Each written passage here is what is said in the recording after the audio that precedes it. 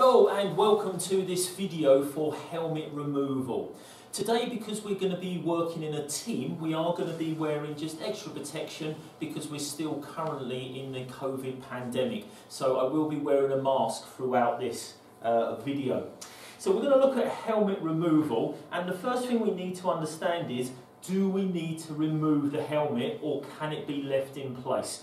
We only remove the helmet when it is absolutely essential to do so. So it may be causing airway issues, or it may be causing other issues where we need to do action for vomit, etc. Once the helmet's off, we can then obviously go to applying our cervical collar, which is in another video.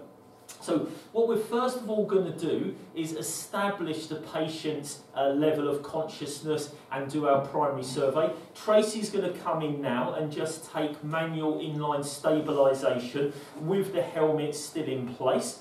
And now that she's got that manual inline stabilisation, I can do my observations.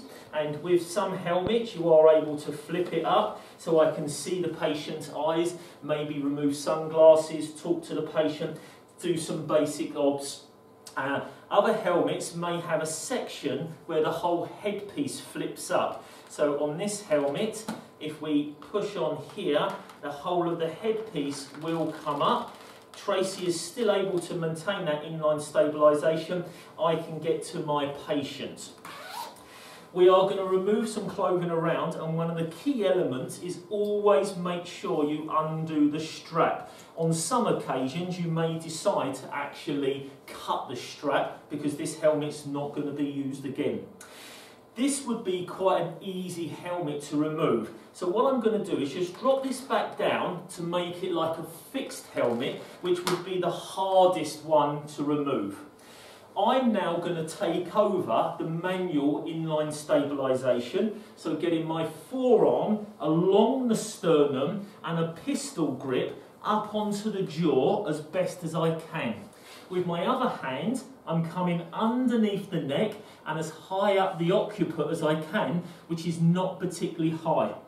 Tracy is now I've got manual inline stabilisation, she can let go. She's going to come down to where the straps are, pull them apart, and she's going to rotate the helmet back to clear the nose. Then she's going to rotate to clear the occiput, and then she's going to carry on nice and gently and slowly. And now I'm just going to slide my hand up. Wait there a second, good. Keep going. So lots of communication, and then the helmet will pop off. Excellent. I've now got the manual inline stabilisation. Tracy needs to take back over so I can apply a collar. Because there's a gap under the head, Tracy's put the blanket down there to fill that gap. And when she's on, I'm off. I can then remove my hands. We can see the patient's not quite in neutral alignment, so the back of the head needs to go down, Tracy. Down, down, perfect. Now I'm happy the patient's in neutral alignment. I can now measure for a collar, remove clothing and apply the collar as per the other video.